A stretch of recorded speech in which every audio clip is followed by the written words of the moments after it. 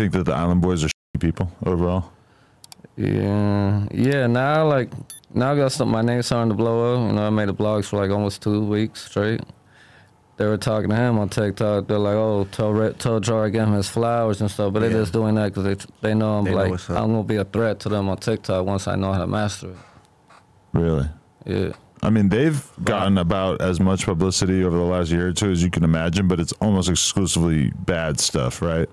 Yeah, since they did that weird stuff. Well, yeah, that's all anybody wants to talk about now is them making out with each other. Their clout is dying out little by little. Oh, it was already so bad, but then they that's the crazy shit about them is that they had this last ditch effort blast of attempt to get viral content by making out with each other, and it's just like the number one thing that nobody could imagine doing is making out with their brother. Yeah, I lost respect for them. I gave them their flowers, so I'm like, yo, you're the only ones that actually really blew up out this IG stuff from the whole community of, you know, everybody.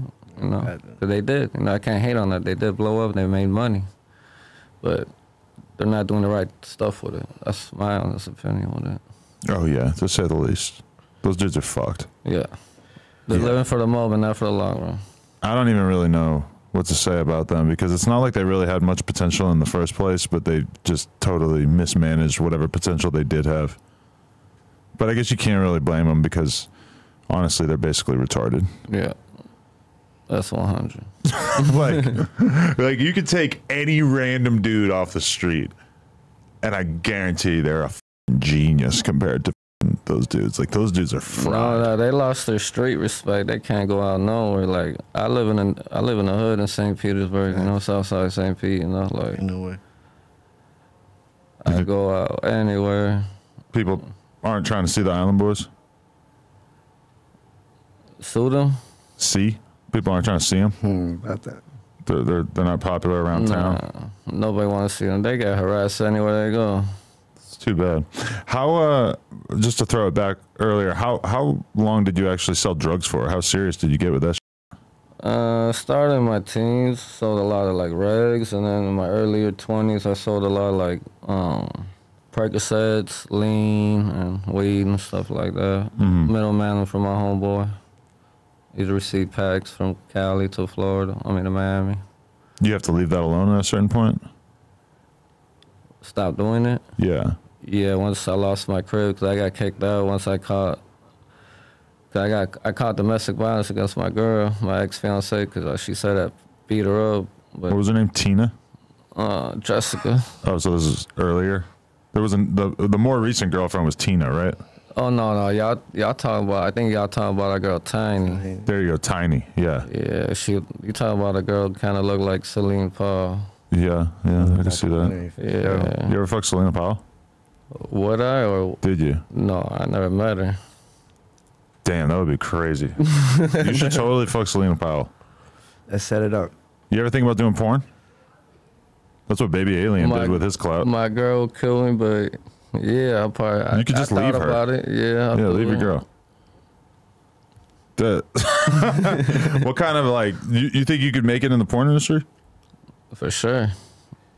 Damn, you got any videos on your phone? Nah, I gotta see how you put it down. I used to on my own Pornhub account, but I deleted it. Okay, because I was talking to Baby Alien the other day, and like as soon as he blew up, Baby funny. Boom, starts at OnlyFans, banging chicks in the fan bus. Yeah, I saw he's from Miami too. I think he's from Puerto Rico, and they moved to Florida. But the whole man cool. Yeah, like just the fact that he got popping and was just like, fuck it, I'm gonna start an OnlyFans, which like kind of mind blowing to me. I'm like, holy shit, like start putting it down. He's like a little guy, he's just a little dude. He's out here banging. I watched him bang 2 chicks in that van. Oh shit. It was fucked. Okay, so yeah, like once you start getting your clout up from the whole Boom Gang thing or whatever, like what do you start doing with it? Like what kind of moves do you kind of try to make around that time to like use your newfound clout?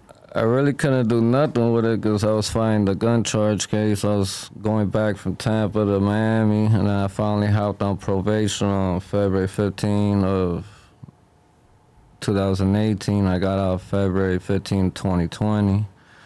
Then I got contact with Andrew from Channel 5 because that's my boy. Right, because he interviewed you back in the day, right? He interviewed me like 3-4 times. I actually came out his documentary, This Place Rules. I was in that. Right. And I was just slowly working little gigs here, little gigs there. And I just stayed a local like legend, Southside St. Pete in the hood. That's it. And I got addicted to drinking and let my career just fall off. Lost my manager. Kind of gave up on life, gave up on myself, gave up on a lot of things because I lived by myself. I just had my pets, you know. My dogs just died like a year ago. So now I'm just like, I was rebuilding myself even before this whole GTA thing happened. But this GTA thing happened, I guess it was like a hood lotto win for me, you know. It's a blessing in the sky, you know. So I'm going to take advantage of everything now. I'm able to travel and have my dogs. Definitely. I moved out of a shitty house with no running water, you know, really bad trap house, living in a beautiful house now. So just learning how to love myself again, bring myself out there. Fell in love with Cali. Just came back last month from Big Bear. I love Big Bear. Hope to live there one day.